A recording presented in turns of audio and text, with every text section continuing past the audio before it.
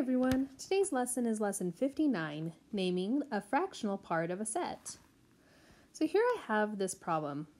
2 out of the 5 children are girls.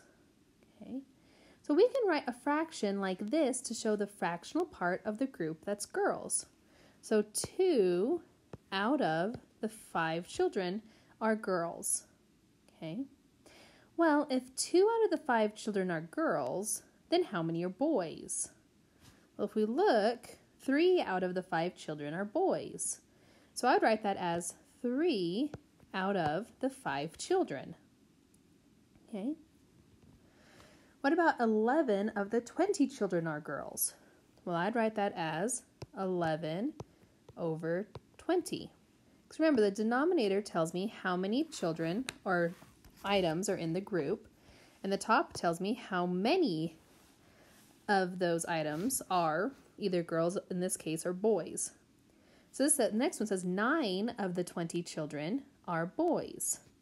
So you would write that as 9 out of the 20 children. Now, if you notice, especially with this last one, I had 2/5 and 3/5. If I add those two groups together, I end up with 5/5 or one whole group.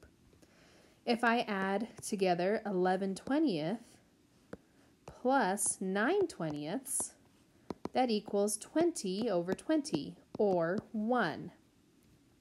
So the whole group together equals 1 whole, and then this is telling me how much of the group are boys or girls.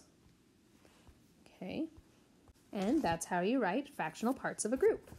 And that's it for this lesson. Good luck on your homework.